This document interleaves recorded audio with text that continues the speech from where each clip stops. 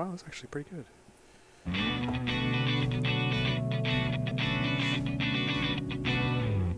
Welcome back, everyone, to our feature interview for this episode. I promise I won't lean that way, Nick, 'cause my production assistant's yelling at me for leaning. Our interview tonight is two fine ladies from the Women's Society of Cyberjutsu. We have with us Lisa Foreman-Jiggets and Marcel Lee. Welcome. Thanks for having us. Yes, thank you for coming on Security Weekly. I'll start with Lisa by just describing how you get your start in information security, and then if Marcel, you could also answer that question as well. Okay. It started in the military back when DIPSCAP was around, which is doing CNA certification accreditation. And then from there, I got into pen testing, but this is years later, you know. And that's the area that I really enjoy doing when I do get to do it, because my 9 to 5 is not doing that, and I'm working on changing that. Excellent, excellent. Marcel? So I came from kind of a standard corporate type career, but then I got interested in cybersecurity. I thought at first that I wanted to do like cybersecurity policy. I'm not sure why I thought that. And then I started doing some competitions and got kind of excited about more of the offense-defense side of cyber arena. Excellent. So now both of you work for the Women's Society of Cyberjutsu. Could you tell us what that is and what the mission statement of that organization is? Sure. So I'm going to just say WSC for short. Okay, good. We're a community-based nonprofit, pending 501c3. And when I say community, that means we engage our members in the programs that we're creating. So everything is intertwined with the members. We're giving, we're offering services, pretty much anything and everything we can to help women enter and advance in the field. So we're doing, workshops, mentoring, socials, networking. We go to conferences together. Anything you can think of, I think we're doing. If not, we're going to be doing. Yeah, outreach to a lot of different groups for women and girls. A lot of partnerships for like Girls Academy and girls camps. Yeah, and we just try to get out there and speak whenever we can about getting women involved in technology. Cool. Now, I was reading an article, and I think it was linked from your website, and it said women hold 56% of all professional jobs in the U.S. workforce, but only 25% of jobs in IT. Why is that? Oh, just to add to that, too, it's 11% in cyber. Okay. So it's even less in oh, wow. Wow. Why is that? So we think that there's possibly a lot of reasons. And I'm going to say also that there's a lot of people who are trying to answer this question right now. It's a pretty hot topic. It's a broad range of things. I think sometimes women are brought up from an early age to not be geared towards doing science and math and that sort of thing. So that's where you need to catch them at the K-12 level. Mm-hmm. There's also a little bit of, I think, I don't know, would you call it like the boys club atmosphere? So I categorize all these into barriers to entry and advancement. So the Good Old Boy Club, the academia with the faculty being mostly male, the lack of aggressiveness that the woman would have to request the faculty to be a mentor, for example. Recruiters is in that bucket. Reviews, work-life balance. And it's also, it's kind of hard to be the trailblazer sometimes. Like, I don't have a whole lot of friends who are like into, deep hack analysis, nor do they have any idea what it is. So, I know that I'm going to go to different activities and things where I'm not going to know anybody. So there's that piece of it on top that's a good point. Being probably the only female. But I think a lot of it stems from, historically, like Marcel was saying, girls were ushered into, veterinarian and social commercial work jobs versus science, STEM-based areas. And, you know, via television and movies, the perception of someone that's in IT or security is this geek in the basement, in the corner with the pocket protector, yada, yada, right? Or the other side of that is you're in this big old data center with a million monitors and it's cool. You know, give us a real life deal. And it's very skewed on what the outside world thinks this field is about. Yeah, and there was actually an interesting study, I think this is the one the Girl Scouts maybe did, where they surveyed students and said, if you described like the smartest girl in your class, would she be popular or whatever? And that did not ever equate. Like the popular girls were not like the smart, sciencey, nerdy girls. And I mean, I think I know that anecdotally. I think that go ahead, in the K-12 education, there's not just the direction they're steered, but the direction they're steered away from. Personally, now granted it has been quite a few years, but the first time my daughter was told that it was okay she didn't get math that was hard was in kindergarten, and it was a female teacher. We just about, my wife, I was unhappy about that. My wife was slightly more than unhappy about that. But, you know, I mean, if in kindergarten you tell any student, male or female, but it seemed to be certainly that, you know, this was a teacher that had undoubtedly grown up being told math was hard for girls and ended up as a kindergarten teacher, and you know it's a second, third, whatever generation, and so we have to challenge the entrenched problem to a certain extent before we can move it forward. Because I mean, look, I'm an old white dude. I'm supposed to be the problem, not frustrated continuously because people aren't treated right. But yeah. Now, Paul, you just came from open house with your kids. I did. And we had ours last week for our daughter, and they drew pictures of themselves and put things about themselves on the board, and we were supposed to find your kid. They didn't put their names on them. We found my daughter's, and it was, you know, I have brown hair, and I have hazel eyes, which she has gray eyes, but in any case. And I really like, and what was her answer? Hacking. Computers. Nice. Nice. That's awesome. She's 6. She's 6. Well, you know, I think some of the stigma is, you know, I know a lot of my friends and family, the women want to be teachers, or they think they want to be teachers, right? And I think that, like you said, Lisa and Marcel, they're kind of somewhat, society grooms them to want to be teachers because that's just what women do. And they're like, well, you do computer security, that must be so cool. I'm like, you can do it too. I'm like, there's nothing wrong with that. And some of them aren't happy being teachers. And I'm like, make a switch. There was no question there. But I do. I mean, if you've got the perseverance to deal with what you have to deal with to be a teacher, yeah, you may well have the perseverance. You may have to learn some stuff, but right. Yeah, if you can deal with that, you can probably. If you can deal with being a teacher, especially in a public school, you're used to environments which are not as supportive as they ought to be, to put it mildly. Lisa, I think it was you that said mentioned the stereotype of the computer security being the boys' club, and I despise this stereotype. What can we do to break down this stereotype? Well, I was going to mention earlier, this is a societal issue, which just like, you know, slavery and race, gays, it's big. It's going to take time. Everyone needs to do their little part. So we're doing our little part here with the group. K through 12, you know, academia needs to do their part. You're in academia, Marcel. It's going to take time, but I think, especially now, which is really great, there are like all these STEM groups popping up. So everyone's starting to see that this is an issue.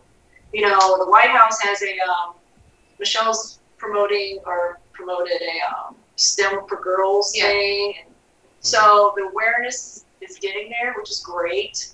But I think it's just going to take time, just like anything else. Yeah, and I think part of it too is there's sort of a lack of role models right now. So, you know, who do you look to as a young woman to say, I want to be that computer science lady or cybersecurity lady or whatever? They're not really out there or that prevalent.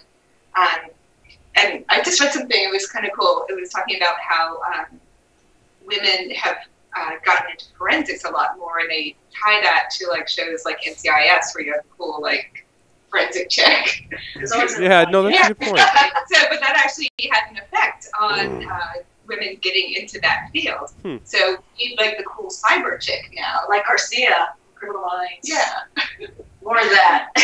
Yeah, we actually had a guest. Was it Sarah that was on the show a couple of weeks ago, and she's one of the leads for the OSN forensics at SAND. So, that's an interesting comment actually, because if you look at Hollywood, they always reinforce the typical geek male stereotype when they're doing hacking things. But the fact that the NCIS, the forensics angle is emphasized, cool chicks.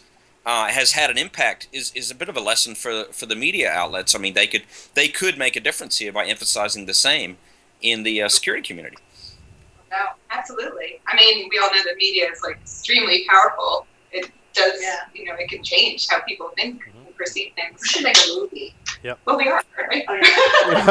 Yeah, and if you think about it, who had the most accurate hacking scene out of any sort of computer IT hackerish type movie? Trinity in the Matrix. Yeah. And what non-U.S. film featured a female hacker? The girl with the dragon's head. Yes, thank you. Yes. Big fan of that movie. Yep. You should read the books. The books are better. So, do you think that, Lisa Marcel, are there preconceived notions that women may think like there's stuff in IT that really doesn't appeal to me, so that's why I didn't go into it? Is there like a preconceived notion? Are there actual things where they're like, that's just not for me, or do we need to break down some of those preconceived notions? I think that there are some preconceived notions, because I know we have a lot of high school students come through where I work at college, and we talk to them about cybersecurity and information security and whatnot. And one of the things that I hear a lot is like, I don't really want to do like hard math and hard science coding, but there's so many different roles in the field. You don't have to be like a calculus whiz to be able to hack a box or whatever. So I think just understanding that there's so many different roles, and it's not just like these preconceived ideas of what a job would be in the field. Yeah, no, that's interesting. I think that people in general have that kind of notion that, well, you have to be really good at math to do computers. I'm a shining example of that. No, I'm even more shining. I can't add 3, 5, and 7. Yeah. Yeah. It's 12, right? Well, I've got a math degree, so I just will shut up now. Please do. Hey, I got some math problems I need done, Joff. So, Lisa, I believe it was you that was quoted as saying that women tend to problem solve differently than men. What are the differences, in your opinion, between the problem solving skills across genders? I don't know where that comes from as far as the way, it's just the way women think differently. Is it because, I don't want to say the caveman days, is it in us, dealing with families and kids and multitasking and having to deal with multiple issues that we bring it to the work area? Yeah, it's sort of like maybe a holistic approach as opposed to a linear approach. Yeah. And that's not across the board, of course, but that's kind of what I see. There is some definite truth that men are from Mars and women are from Venus, and in the way that I've observed just in my own personal life, and in how both men and women approach a problem significantly differently, and both with very varying and excellent results. And it's quite amazing sort of thing to see sociologically that that's not to say women are better or men are better. It's just different. Which is fine. Yeah. But how do you deal with it? You have to know how to deal with that. Right. And I think from a security perspective in the whole hacker culture, I think thinking of different about a problem is sort of the core sort of things that we're after, is how do you take a security problem or a security issue and think about it differently to either make it better or worse, as the case may be. Yeah, you just nailed it, Larry. That's exactly the reason, in my opinion, our community could really need a big influx of women. Would do us a lot of good, because the creativity and the ability to think in that more parallel, multitasking way is a really good fit for penetration testing. I mean, it really would do us a big service in the community, I think. So shame on us. I mean, or whatever it is. We need to do something about this. At the risk of making my own stereotype, kind of along those lines, Joff, you know, I've interviewed dozens of penetration testers. Yeah. Without question, they're all in agreement that women are statistically more successful at social engineering. Is this something? Is this something you cover in your courses that you're telling the younger generation? That is, of course, in fact, you believe it's true. I believe it's true.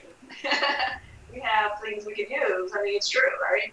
Yeah. To engineer We have days. we have some inherent advantages, I think, that we can utilize. I mean, when I teach security to my students, I always tell them when we talk about like tailgating or whatever, I'm like, so if I came up behind you with an armful of books or whatever and said, hold the door, like, would you tell me no? Right? And you're like, well, no, probably not. So I think it's a little easier for us to infiltrate, sure, on all different levels. Yeah, I think it's that ability to break down that layer of trust. Like I would totally hold the door open, right? Because I feel it's my duty to do that, right? And that's just kind of the social aspect of it all. But yeah, I think women can more easily break down that layer of trust and be a lot more successful in social engineering. We've interviewed female social engineers in the field. They're wildly successful with that. I have to ask a question, though, when you bring up that topic, Paul, and that is, I wonder if anybody has actually studied this enough to understand. I mean, you're saying sort of in a passing informal survey that others in our field believe that women are wildly successful at social engineering. But is that women wildly successful at social engineering against male targets? Mm-hmm. Or is it women just in general wildly successful against social engineering? Because I think there's an implicit gender bias, and I think you just mentioned it. You know, you're a man, a woman comes to you and, you know, wants to get into a building, you're likely to hold the door open and so forth. So I'm wondering if there's a bias on that at all, or if it's just a true thing that in general, women just are more successful in social engineering.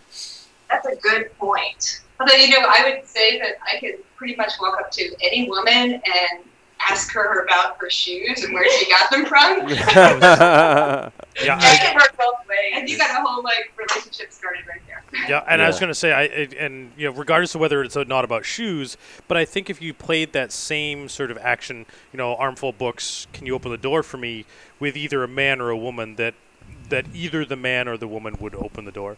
But I think it's more apt to happen that someone would open a door for a woman than a man. Sure. Mm-hmm. Yeah, and when I walk up to you and ask you about your shoes, you're like, I don't know. Like, it was the first ones I grabbed in the closet. Yeah, actually, it's usually I take them off. Here, have a sniff or something like that. Yeah, so. Nice question. Yeah, I do. Why are you asking about my shoes? So you mentioned that you're offering workshops. What sorts of things are being offered in the workshops?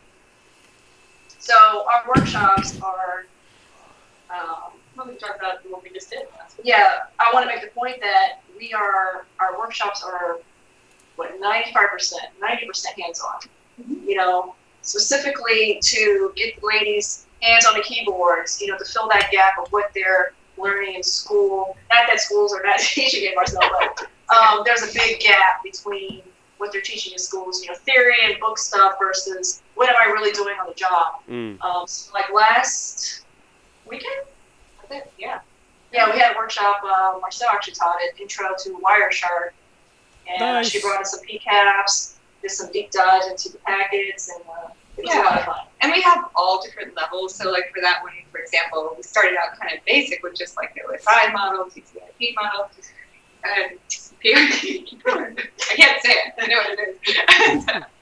And then, you know, by the end of our 5-hour session, they were carving files out of the capture. So, Beautiful. Nice. So the point of our workshops, though, are to provide exposure to the different areas that they may not even know about. So we're doing a broad range of topics, you know, malware analysis to breaking apart a computer. We had that to build your home lab. labs, networking, like your virtual machines, and just setting it up to do like little red team, blue team exercises. Linux, Yeah, anything that's cool. yeah, pretty much everything that you would want to know in the field. Now, and those are those workshops primarily held in the DC metro area? That's where you're based, correct? Yeah, so on site they are right now. Of course, we offer all the workshops virtually.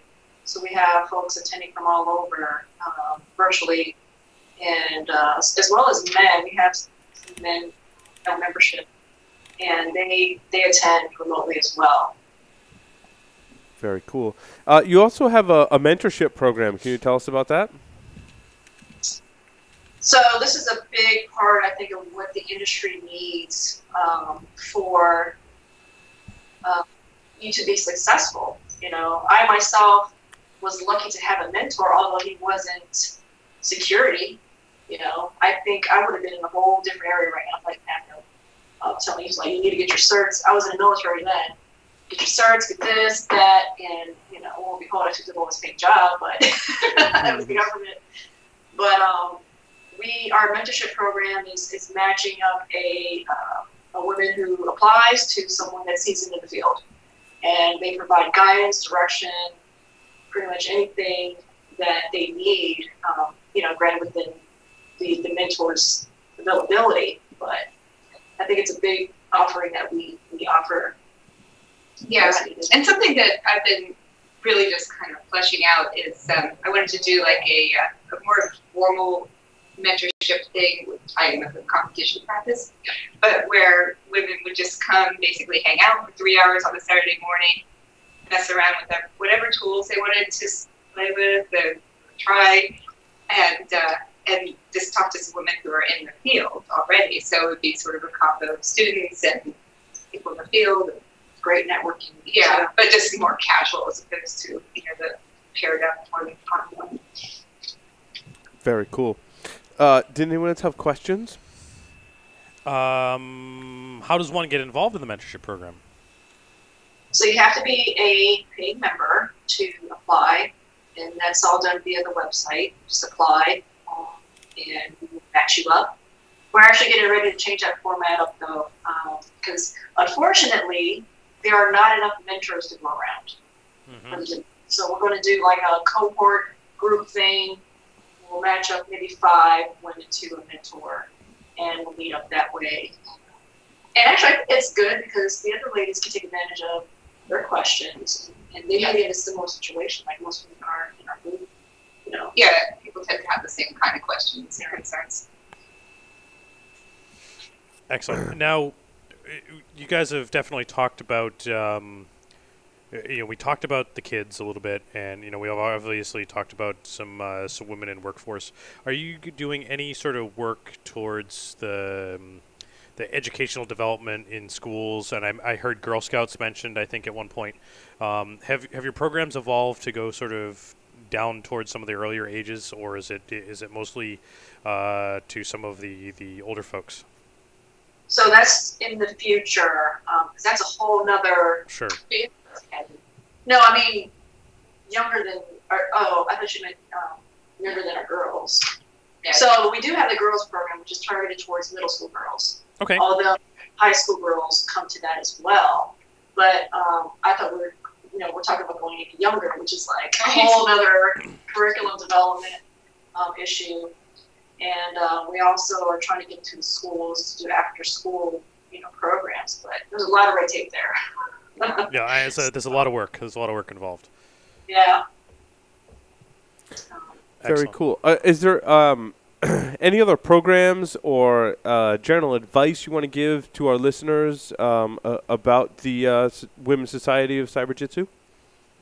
Well, not necessarily to that, but I would like to address the issue of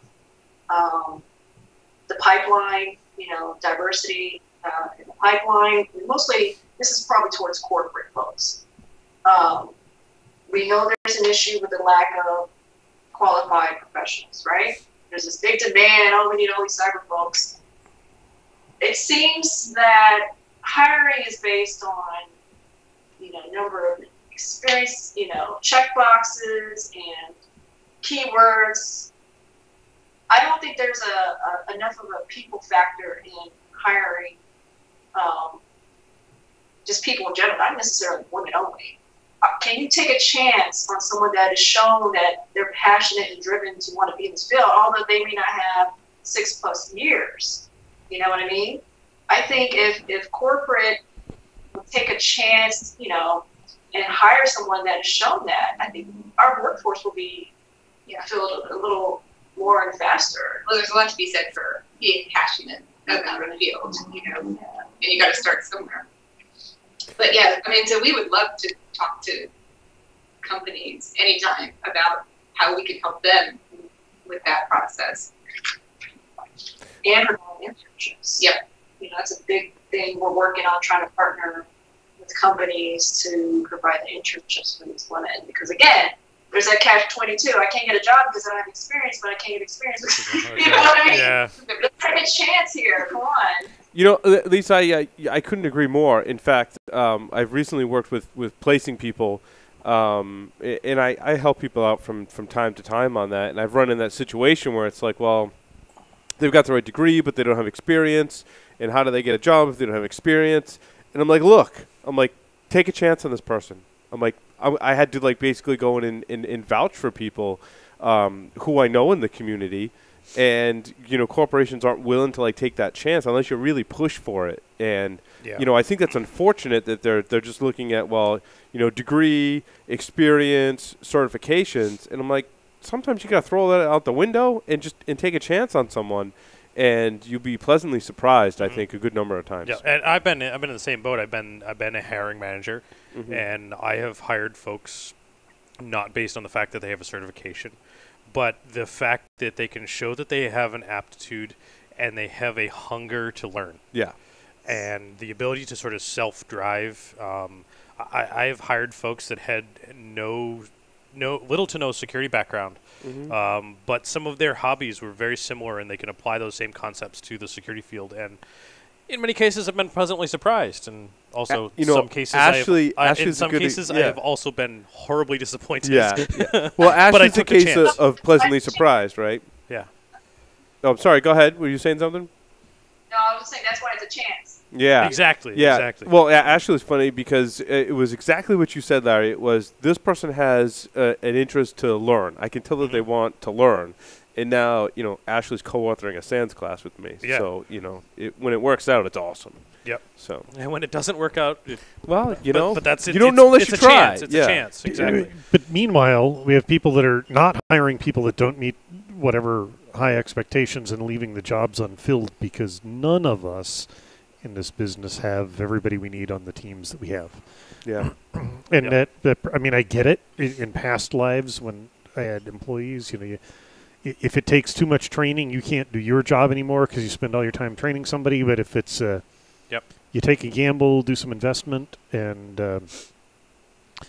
move forward. And I mean, it's depressing that in this industry that considering that all of the old farts and a lot of younger people came into information security from something else, right? Yep.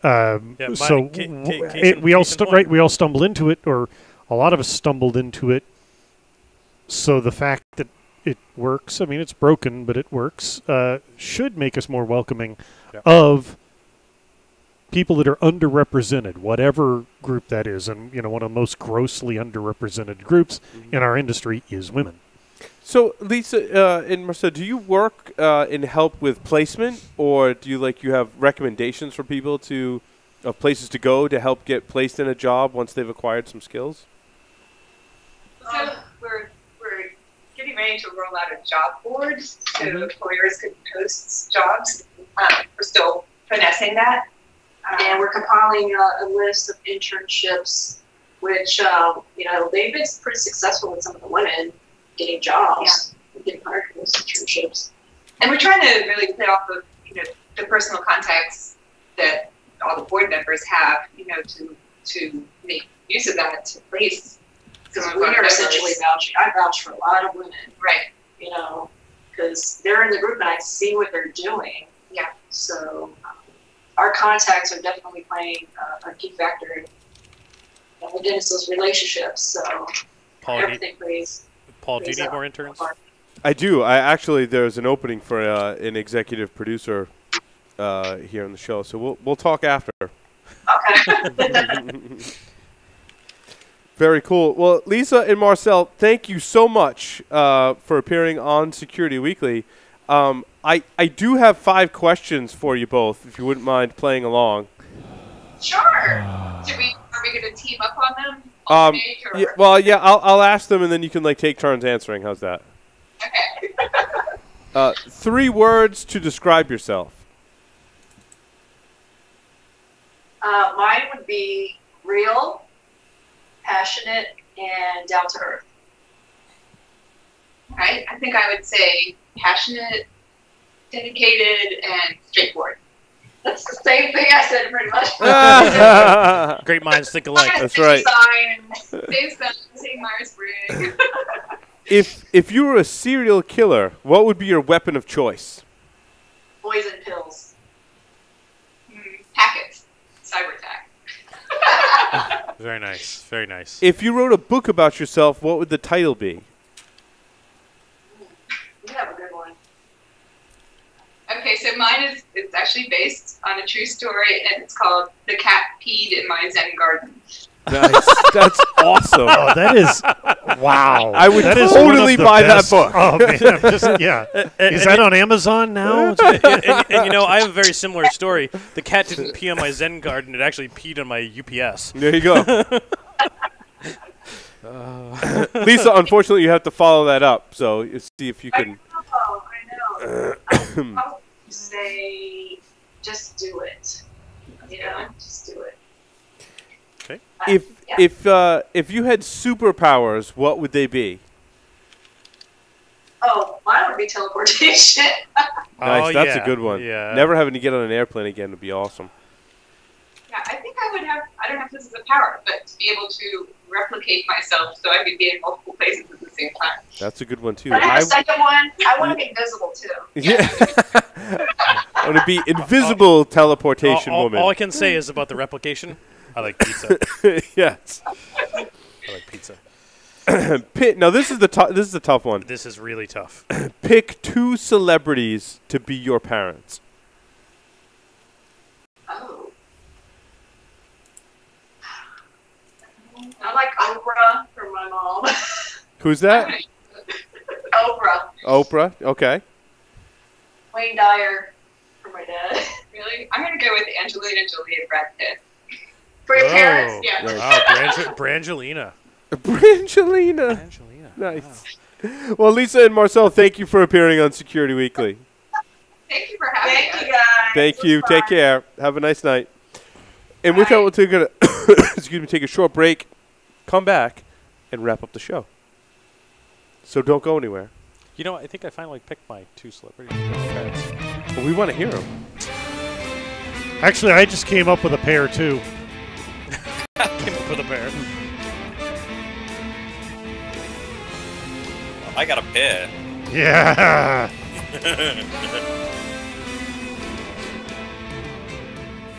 And we're back. Larry says he's picked his celebrity parents. Yes. Carrie Byron and Einstein. Jack. George Carlin and Mark Twain.